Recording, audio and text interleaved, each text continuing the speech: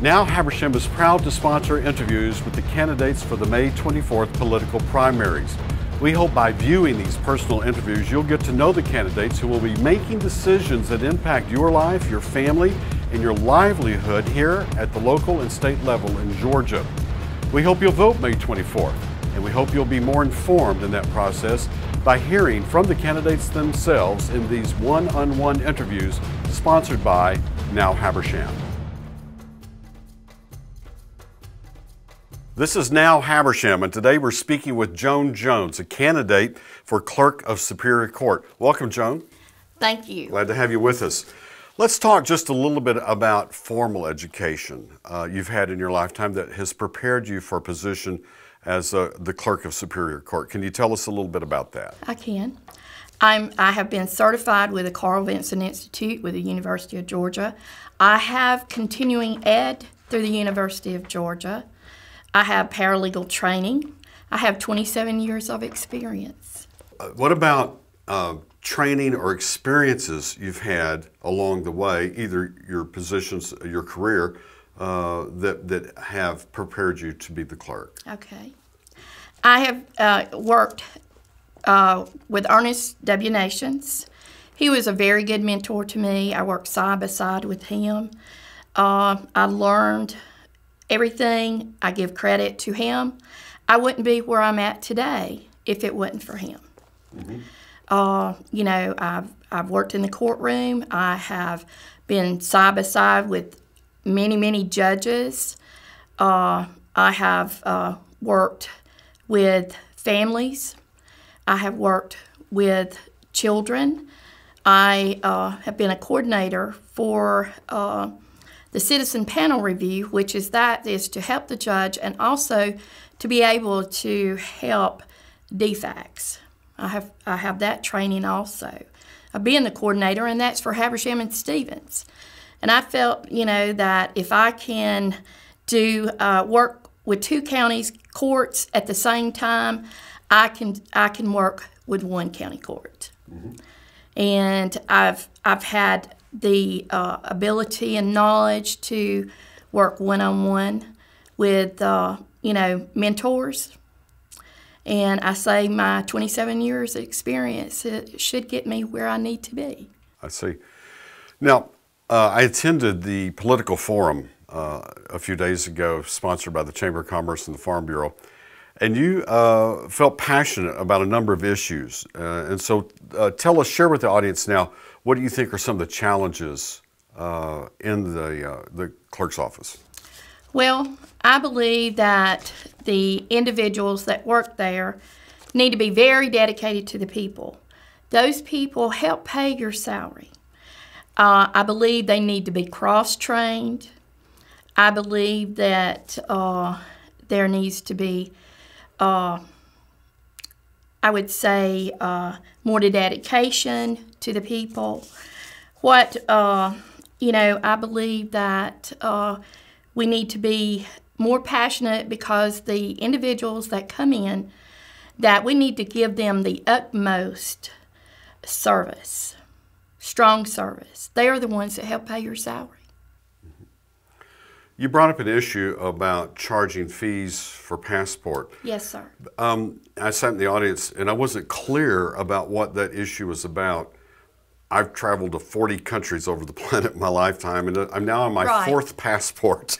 Right. I've always just gone to the post office or mailed it in. Right. I don't quite, and I think there are probably some viewers here today, and also people who were sitting in the audience that did not understand what you were speaking about. So maybe you could explain that a little bit to the viewers. There is a $25 process fee. At the clerk's office. At the clerk's office. Mm-hmm. That $25 processing fee is personally gained by the Clerk of Superior Court. I believe. Okay, you're saying the current system, and frankly, I'm ignorant of this, so I don't know if this is something that goes back 3, 4, 5. This is something that's been going on ever since my opponent has been in office. Okay. So tell me about this processing fee, because when you go, say, to the post office or you mail it in, you just pay the renewal fee. Right. You know, when you first get the passport, That $25 processing is included at the post office. That goes to the post office, but it doesn't go to the postman. You are teaching me, because I did not know that. Right. This does not go to the postmaster or anyone that works there. If it's processed through the clerk of a superior court, then it's processed there. He gets a $25 processing fee for personal gain. I will not take the $25 for personal gain.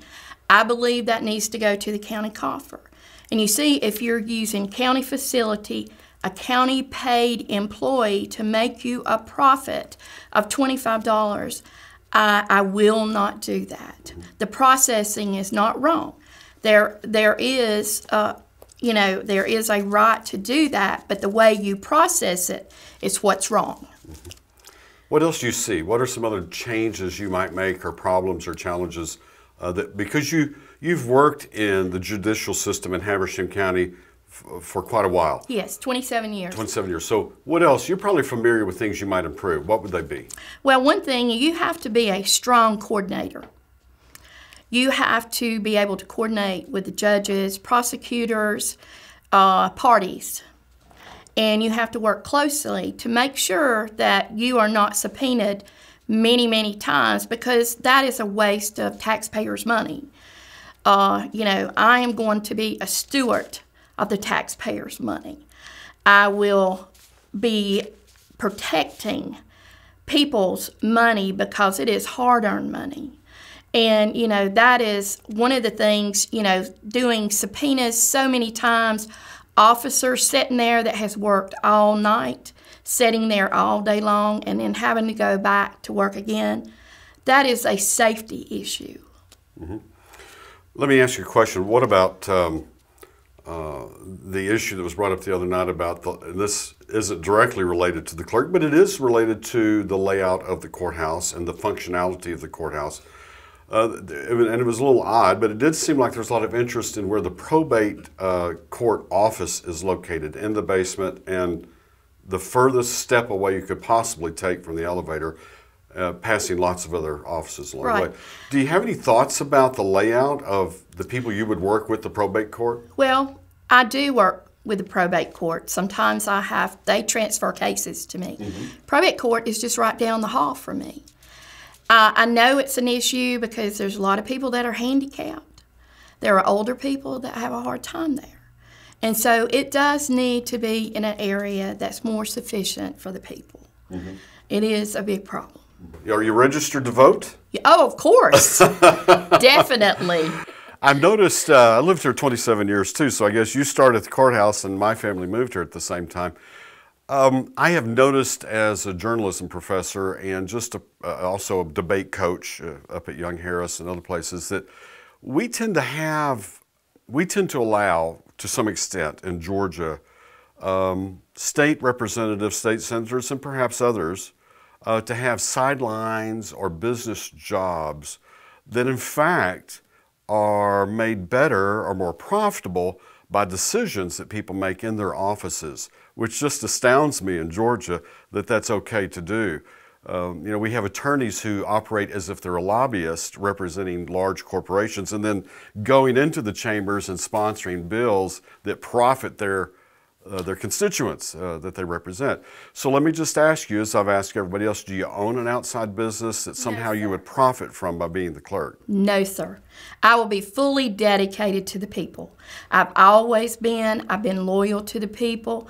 I have a very big passion for the people. I enjoy being for the people. I am not a politician, I'm a servant. And it's called public servant? Yes. Okay, one final question for you. If you're elected to this position, how will Habersham County be better with Joan Jones in the position of Clerk of Superior Court?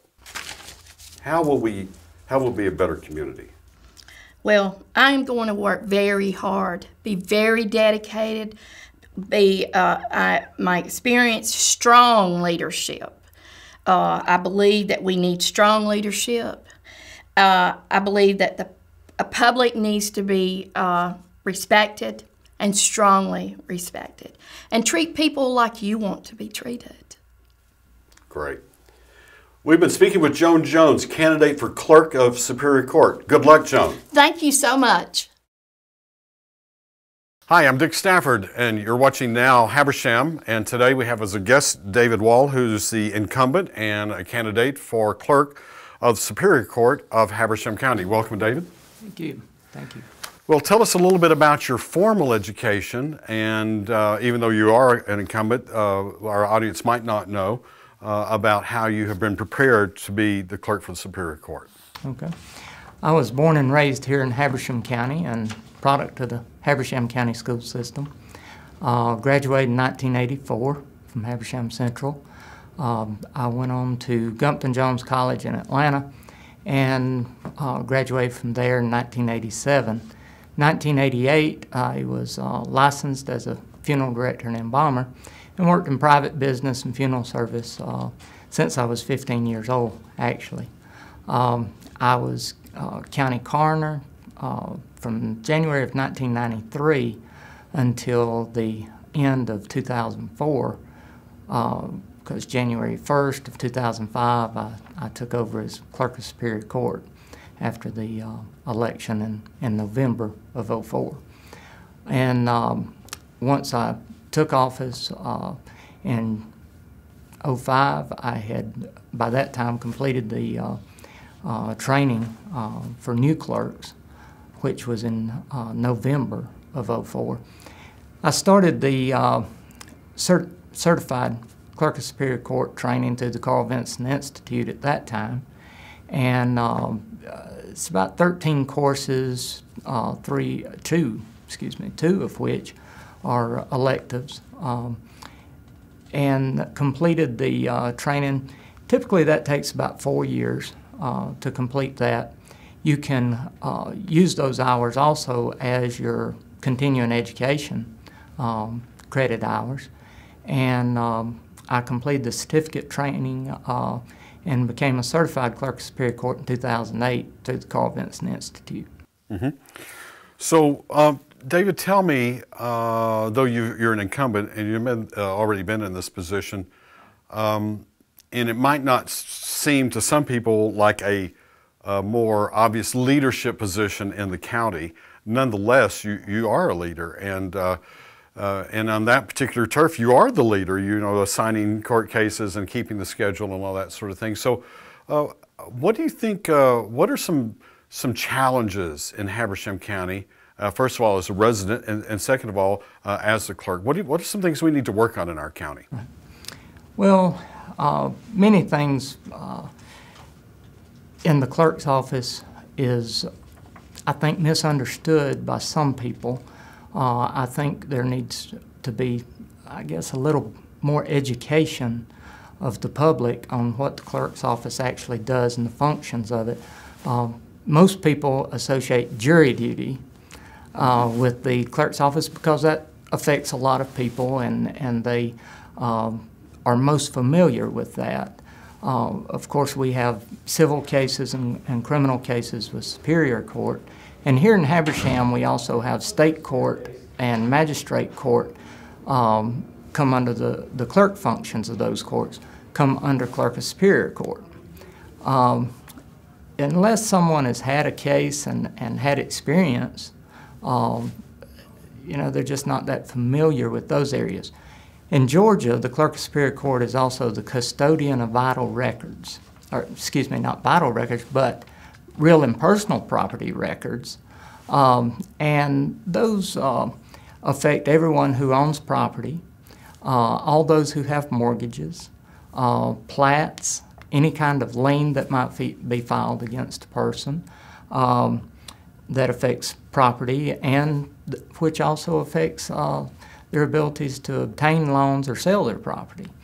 Many times people, and probably one of the biggest challenges with overall the Clerk of Superior Court's office is people that come to the office that have a need that we are prohibited from law from being able to help them with. We cannot practice law without a license, and even if a clerk of court is a lawyer, they still cannot practice law under their official duties as clerk of court. Those, in that respect, it's actually a protection for that person as well as protection for the county, because if you start giving legal advice or practicing law, even if you are a licensed attorney, you could become very easily a party to and stand liable for anything that would be associated in the matter. David, anybody who's gone to the clerk's office to look at plats and try to figure out who owns a piece of land or where a particular land is or the size of the land, the second you walk into that office and see all those gigantic books, you kind of go, there's no way I would even know where to start. So let me ask you a question. Is the nature of keeping plats and information about the ownership of land changing technically with technology, and if so, how? Oh yes, that has changed dramatically over especially the last probably 10 years. Years ago, everything was the big books, placed in the big books you mentioned. Today, we're no longer printing those books. We've moved into digital imaging, and they're available in date ranges. Back right now to 1992, a few years ago when the economy took a hit and funding was not available through the Clerk of Superior Court's Cooperative Authority, they had to suspend the historical re-indexing project, which allowed us to be able to go back further and further to digitize records to make more available electronically. That has been opened back up now. However, we have been working in-house as time allows and funding is available, that we can digitize records and go back as far as we possibly can. Many of the very old records have become, the books are deteriorating, and the information's got to be preserved or we're going to lose it. But we are working on moving back with that. All of the plats are already imaged. We are right now working on, we've almost got all the imaging done about 50 years back now, so we're starting to work on the indexing of those, where that someone can go in and check the index and then find the book and page that it would be referenced to. Thinking a little bit outside of the world of Clerk of Superior Court, let me ask you, thinking of either volunteers, hobbies, outside activities, things that you do to enjoy yourself, so that not everyone in Habersham County, particularly new people who may have just moved or may not be familiar with you and your work history with the county, tell us a little bit about yourself personally so we can get to know you a little bit better. As I mentioned, I have been in Habersham County all my life. A lot of my interests have been in public service. I've been in Cornelia Kiwanis Club for more than 20 years, I think about 24 years, 23 years now. I have been a Mason and involved in Masonry since 1986. I'm a Scottish Rite Mason and Shriner. Used to make a lot of the trips with the hospital van from Atlanta to Cincinnati, Ohio, to the Shriners Children's Burn Hospital. And of course we have a crippled children's hospital over in Greenville as well. I have been involved in the local area with the Northeast Georgia Antique Auto region, have an interest in antique autos and hobby with that. And we host a antique car show every August up at the county fairgrounds, and the profits that we raise from that, we donate those to things like scholarships at North Georgia Technical College. We donate money to the soup kitchens in Clarksville and Cornelia. We have donated to Relay for Life for several years now, and we have to DFACS and several other organizations as our funds allow.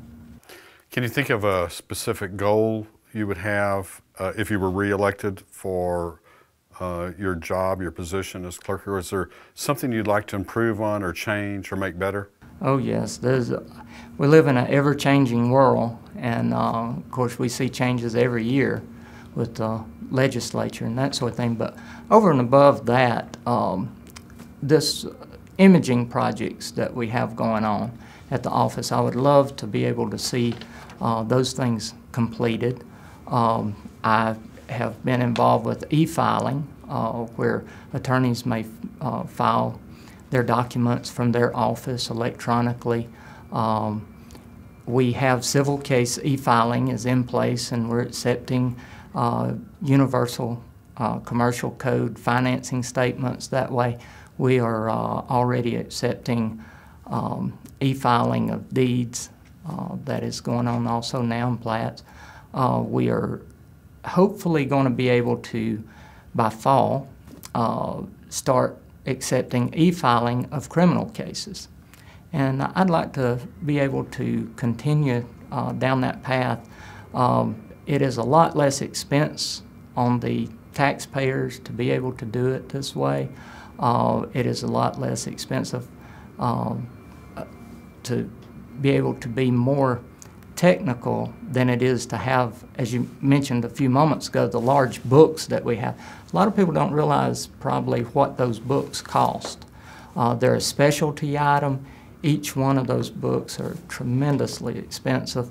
We no longer have to spend money on those books. So we're trying to work smarter, and many times we hear people use the phrase work smarter, not harder.